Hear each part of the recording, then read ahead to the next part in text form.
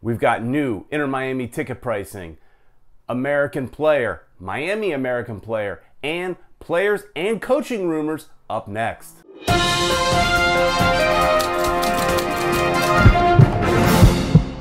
I am your host, Peter Brown, and this is Futbol Miami TV, local news.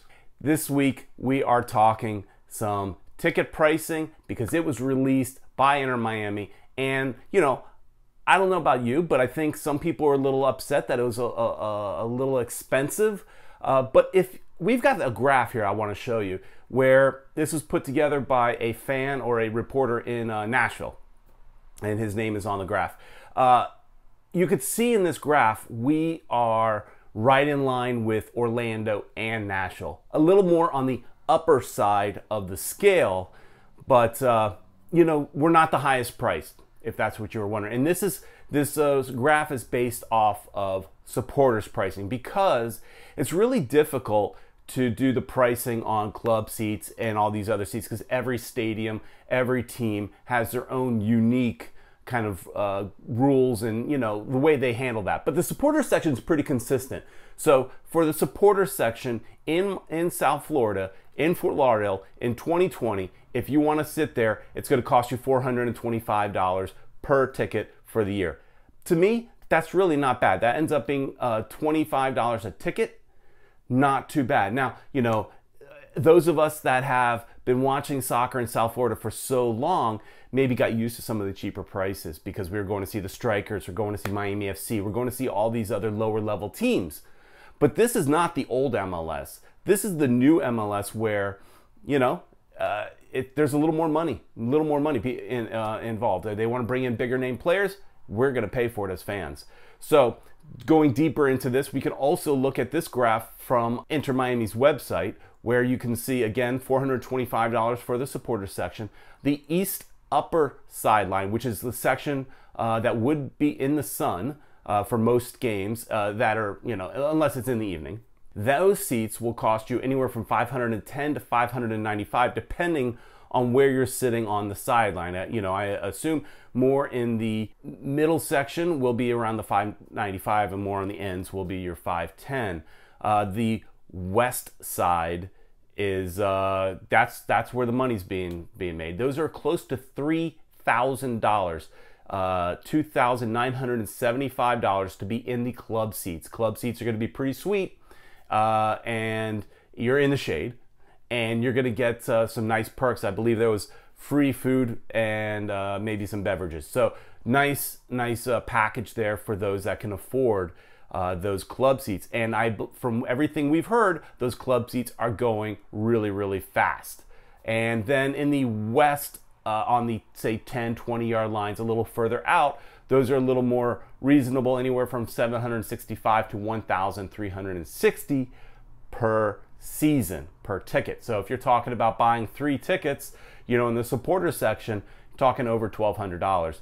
Again, for an entire year, I don't think that's too bad. I myself will be deciding on, I've already put my deposit down. And I put my deposit down for 3 tickets in the supporter section. But as I talk to my family, they aren't that excited about sitting in the supporter section. We may end up sitting somewhere in the east side, more in that upper side, in that yellow area where it's a little cheaper. It's you'll be closer to the overhang, so it'll be in the shade, and it'll be real nice. So that's what, I have that decision to make myself as to where I want to sit. If I sit in that more 5'10" area, I could sit closer to the supporter section, still get that feeling, but not be in all the craziness that a teenage daughter of mine does not necessarily want to sit in. And I want her to go to the games. I want her to have fun. So we'll see about that. But again, let's go back to that graph and look at Sporting KC in the supporter section. They're at the highest. They're at $540 per season per ticket. So for the season, you're going to pay $540 for the entire season. Real Salt Lake is a complete opposite end at $280. Now, this isn't taking into account, the cost of living. Certain areas are going to cost more, so therefore the prices are going to be more. But $280, man, that's a bargain for Real Salt Lake supporters. So What are your thoughts? What are your thoughts on the ticket pricing? Have you put your deposit down? And I'm curious, have those ticket reps called you about securing your seat? I haven't gotten my call yet. Okay, now on to George Acosta.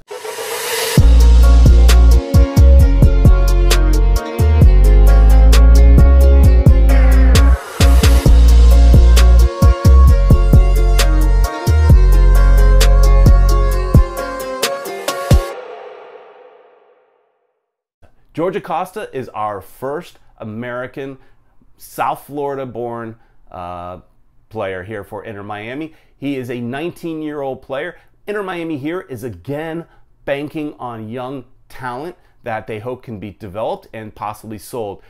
So he's our first U.S. player, Miami native. He spent some time at Weston FC. So same, where a lot of our academy coaches came from is where he came from as well. Weston FC has a great track record at creating and growing some amazing talent. He's considered to be one of the most promising playmakers in the U.S. youth, U23, U19 system. He recently got a call up for the U23, so Jason Christ knows him well, which you figure has to play into the decision of Inter Miami getting this guy. They had to talk to Jason since Jason is on Inter Miami's staff. I'm sure he played a part in this player. I imagine that he is a player that will likely play on the bench unless, hey, he shows really well. We don't really know yet what he could do. He's currently playing for Austin Bold FC in the USL Championship. So it's curious to see what kind of talent he will bring to Inter Miami. He did play for Boca Juniors' second team, but he really couldn't break through into the lineup. So he was on the squad. I don't know how much he really actually played. He couldn't break through. So exciting, young talent, American talent, and I'm excited about this. I have no problem with all the Latin talent that makes complete sense for South Florida. Hey, but I'm happy to see some American future talent, and if he truly is one of the most promising playmakers, it'll be exciting to see him grow here in Miami. Now, moving on to some rumors. Now, this is a big rumor that everybody has picked up on. Tony Evans of The Independent is reporting that David Silva is coming to Miami. And we talked about this last week when we showed a list of players at the end of their contracts that are 30 plus, and I mentioned that David Silva would be one of the ones I would be interested in to see. Everybody is talking that as if this is a done deal. Of course, he would join Inter Miami in the summer, so we would have to play half of the season without him. He's a 33-year-old Spaniard. He's played with the national team, obviously, of Spain. He's been with Manchester City since 2010, attacking midfielder. I'm telling you guys things that you already know. I understand. But he is a proven winner, having won a World Cup, 2 European Championships, 4 Premier League titles, 2 FA Cups, and 4 League Cups. A lot of people feel like he could be the best midfielder in the entire EPL, especially in the last 10 years. And yes, he is 33, but he still has so much talent left. I don't see any concern about age when it comes to David Silva. And I'm curious what my friend Kartik Krishnaiyer, who is the biggest Man City fan that I know, I'm curious, Kartik, what you think of David Silva coming to Inter Miami. This is a player I think you could build the entire squad around. Imagine David Silva playing in the attacking mid, feeding balls to Cavani all day long. Pellegrini on the wing coming up with his youth. And Carranza also playing up top alongside Pellegrini, getting balls fed to him by David Silva. And then Makoun behind David Silva playing that defensive mid. It sounds good on paper. Let's hope it actually comes to fruition. Another thought about David Silva is that he might be a more realistic pick than, say, Messi. Although Messi is not out of the question, but I got a feeling he's staying in Barcelona and going to become a lifelong Barcelona player. But you never know. Another rumor that's popping up is Sergio Romero. He's a 33-year-old Argentine goalkeeper. TNT Sports is reporting that he is coming to Miami. And he's a national team keeper for Argentina.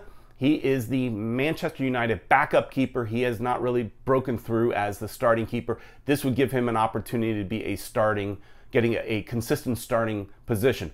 I'll be honest though, I'm not in favor of this. I don't like the idea of hiring foreign goalkeepers. I think goalkeeping is one of those positions that the United States excels at. I don't want to waste a foreign spot, an expensive player, to a goalkeeper.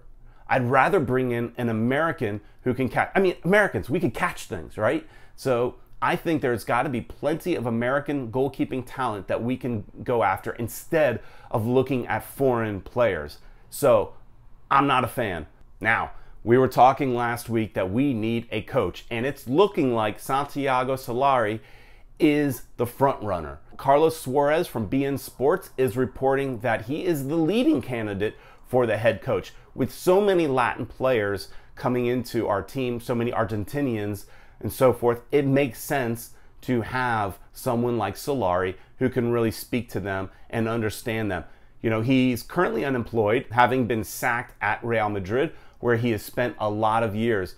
He was part of the Real Madrid youth team, second team, and of course the first team. So he's been there. He was with Real Madrid from 2013 to 2019.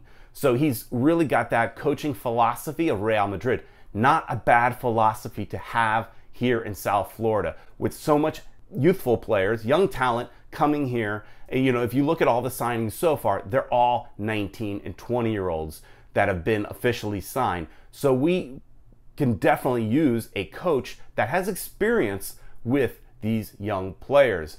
So it starts making a lot more sense when you start thinking about that. Also, something to consider is that Solari went to college in New Jersey at Stockton University in the mid-90s before becoming a professional player.